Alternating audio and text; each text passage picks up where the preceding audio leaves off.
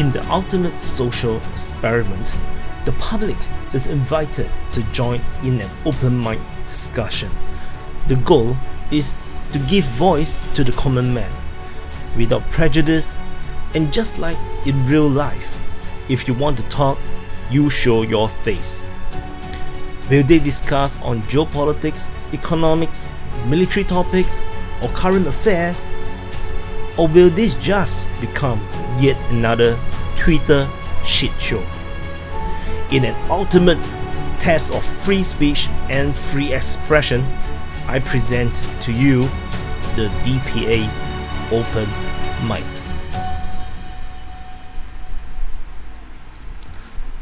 So in the DPA Open Mic 33, we start off with the discussion over the biggest thing that happened over the past week, as per the Open Mic, was the Ukrainian offensive.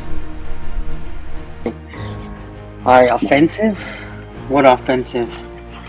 If they had air cover and more artillery, that'd be a tight little assault package. But, you know, they're sending them in minefields and they're basically getting ambushed. I mean, I don't want to get into a whole lot of it, but I mean, it seems to me like they're going down terrain that favors the Russians.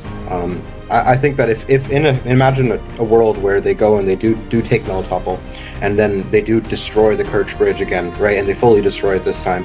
In a case like that, I think that the Russians are going to be pretty interested in negotiating, or certainly more interested in negotiating than they are now. Alternatively, they might just get angrier and escalate the conflict further, but that seems like the logical strategy for me. I didn't think about Divka like that, though. That is an option. One of the biggest contentious point that was being talked about is the Kakhovka Dam destruction. Thanks to the dam being gone, it now is an attack vector, and that benefits the stronger side, which is the Russians. With it there as a threat that either side could use, it was really more to the Ukrainians' benefit. What about when the world knows, if it is true, I don't know, nobody really can say for sure, that Ukraine destroyed that dam. But if Ukraine did it, if someone can prove it somewhere, right or wrong, now or later, it's a blow on all the Ukrainian narrative. They did something so reckless to get some objectives. I think that most of the world that's not committed to this war will say, we are free now. We can say no. Our moral stand goes, we are not with this shit. We are fed up. Then came this very controversial idea that this war will end up with Ukraine being more Russian than ever before, and someone else will be raising your children. Some American said that someone else will raise your children. And I think about this war because so many Ukrainian men will die that when Russia comes and settles this land, ethnically, blood Russians will take over Ukraine, whether they want it or not. So they've literally effed themselves. The Ukrainians, by sending all their military-aged men, have bred themselves out of the equation. And we're not talking about like a small dent. We're talking about an entire generation, and perhaps 2 generations of men will die in this war, and that will outbreed themselves. So I mean, I also don't understand them saying that okay, the Ukrainian men die and the women and the children will become Russian. It's not so easy, Dan. The respect for the Russians. I didn't say that, by the way, Prada. I didn't say that, by the way. I said that term. Okay, then don't say what I said. I know. I expect you to clarify that because that might be a misunderstanding. And then there is this intriguing concept that every civil war breeds a powerful country. I think the smarter people in general are leaving Ukraine, I think.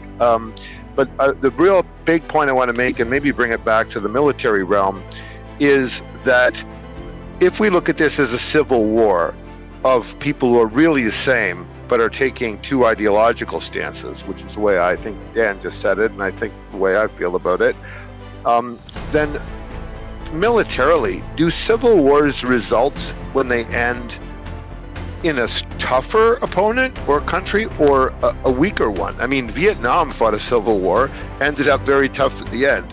Korea fought a civil war, they're still in a frozen conflict. Both sides of that conflict are very, very tough today. The American Civil War, after that ended, they incorporated the Confederate veterans and they went all the way to the West Coast and then further all the way over to the Pacific. So they got tougher. I mean, you show me a civil war and I'll show you a population with a huge number of combat-trained veterans who are tough as hell. The mine-clearing tank that is leading the line seems to not work when air support is not present. Like, I was on the tanks, so the way I would see it would have done is we would have moved up and like supported the combat, the combat engineers, and they would have had vehicles. They would have rolled up with a Miklik charge, fired that out, cleared a lane. Then we probably would have had tanks with the blades on them and the plows go in front to protect the engineers as they planted flags and marked the lane to move through. But I mean, that's all why you'd have complete air superiority. No one's bombing you, no one's shooting missiles at you, no one's dropping artillery on you. Yeah. The lack of Mikliks, the lack of combat engineers in NATO, you don't put armor in front of men. Usually there's dismounted combat engineers on the floor, sweeping. I mean, I was in front of light armored vehicles in Afghanistan. I was in front of MRAPs. I was in front of Buffaloes, which actually clear mines. The Marine Corps puts men in front of armor. Why? Because it's more effective. But there was none of that. There was no Mikliks. There was no APOPs. There was no anything for clearing anything to actually push forward. Forget about the air. Forget about the artillery. Even the simplest of things to advance an armored vehicle, there's no open avenue of approach. So if there's no line charge, why are you moving these forces towards a tree line? And then we went into some long discussion about Russian change of battle concepts. They went from the BTG, the battalion tactical groups, into divisional setup. Russians, first of all, are always modifying their forces. Just because they went into mobile tactical groups where the command was actually at, where they were actually making the decisions to change on the battlefield mostly, they went to the MTGs. But it reflects the type of fighting they do. If you read about it in the Russian way of war, is that there's nothing to prevent them from flowing through these objects, getting enough room between these units to maneuver, and then they go back into a mobile battle group 20 miles wide, 60 miles deep, like a lawnmower. There's nothing. That's why this really this Ukrainian offense just it kind of drives me crazy, because they ain't, if they use their reserve to be able to fortify failure in what was once known as Bakhmut, and then trying these PR attacks, there's nothing to stop the Russians to just forming up like that and moving forward. Then we went into this discussion into the myth of nuclear weapons and how Russia will eventually just get more and more aggressive. The Russian government is telling its people, and has been for quite some time, that NATO has attacked Russia and Russia is in a war with NATO. Now, the Baltic states don't hear that, right? They should, because they're in NATO, right? And so if Russia is saying we are in a war with NATO, what Russia is saying is we are in a war with the Baltic states. It might not have turned hot on that front, but that's what the Russian government are telling their people. And now, again, the position in the Baltic states is Russia will never attack us because NATO's got nuclear weapons. But what I want you to think about is this. NATO would never have gone into Ukraine in 2014 and performed a military coup. Do you know why? Because Russia's got nuclear weapons. And that was just a taste of what the DPA Open Mic is about, especially for this episode 33. This is not everything that was being discussed within the open mic. It was 3 hours long. Typically we do 5 hours, and I'm trying to do it shorter so that I can make this video, but no, who knows. And I would like to invite you guys to come on the DPA Open Mic, share your views. If you're shy, you can always just chat within the live chat with other like-minded individuals, and let's grow the DPA Open Mic, bring the voice to the people. It's free speech, the free expression of opinions, of thoughts, of feelings, and perhaps we can also all learn something from one another.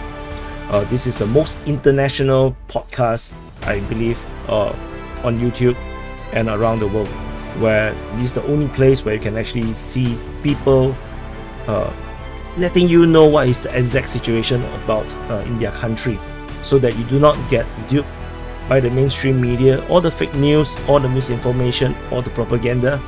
And is there sanctions in a certain place?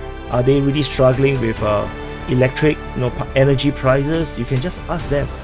They are people from all around the world that are very happy to share their feelings, their experience with you, and together we'll be more informed.